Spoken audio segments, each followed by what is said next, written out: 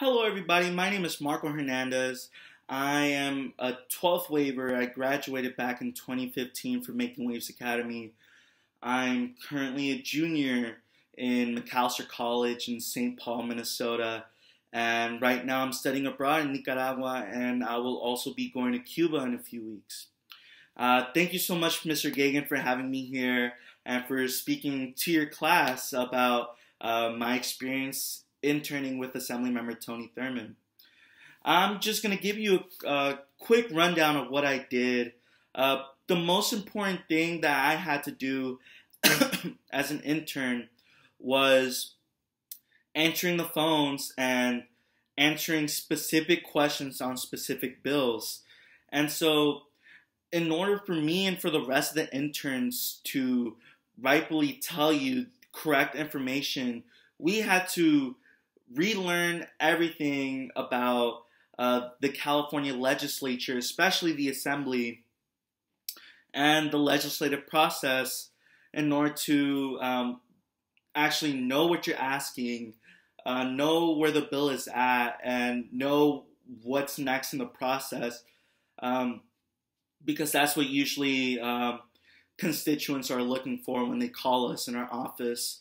And also I did constituent casework, which means that when a person from our district contacts us needing help with a state agency, I would fill out a paper for them, and they would tell me which state agency they're having a problem with and what they want the office to do. And so my job was to contact that specific state agency and use the power of the Assemblymember's office to work on behalf of our constituents so that they can hopefully get what they're looking for. But you know that sometimes that's not the case because we don't have so much power and influence as a lot of people think. We're just there to help you out, be a guiding hand. We don't guarantee anything. We're just that extra step that will hopefully get you to your goal with that state agency.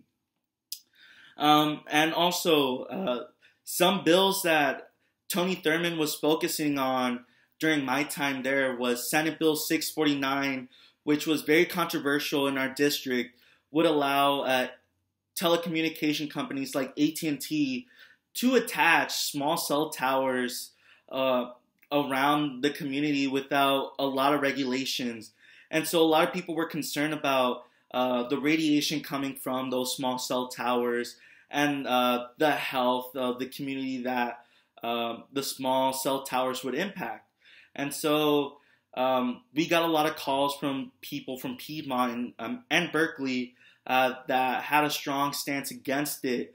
And the assembly member listened to them and voted no for it when it came to the assembly floor.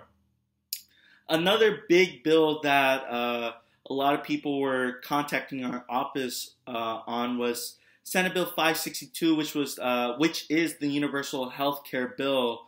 There were people who really believes in it and believes that it's necessary so that health insurance is treated more as a right than a privilege and would be affordable to everybody in the state of California. But on the other side are people who believe that the market shouldn't be regulated and the market, especially the insurance industry, should be free, and that's how best the insurance companies can help people out. And so takeaway from being an intern in the Assemblymember office is resilience. You will make mistakes, and they do expect a lot from you. But, as an intern, you will learn from those mistakes, and you will grow as a person. I felt after doing my internship that I grew more as a person wanting to go into the public sector and learn a lot of valuable skills like phone etiquette and also persuasion, and also learning the different state and county and municipal agencies in the district and learning their roles on when it comes to governing their jurisdiction. And I just want to leave it off of that.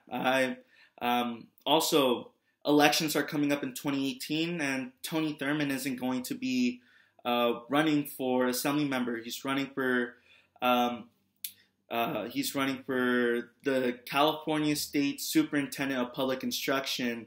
And just want to let y'all know that because it's important for y'all to know who the different candidates are, and when y'all will be of voting age, and it's very important to learn the different candidates so that you'll be able to make educated choices when it comes to voting. And if you really do want to intern for the assembly member office, you can always tell Mr. Gagan about it, and he can contact me, and I'll get in touch with you. All right, that's it. Thank you so much for having me here, and I hope you all have a nice day. Thank you.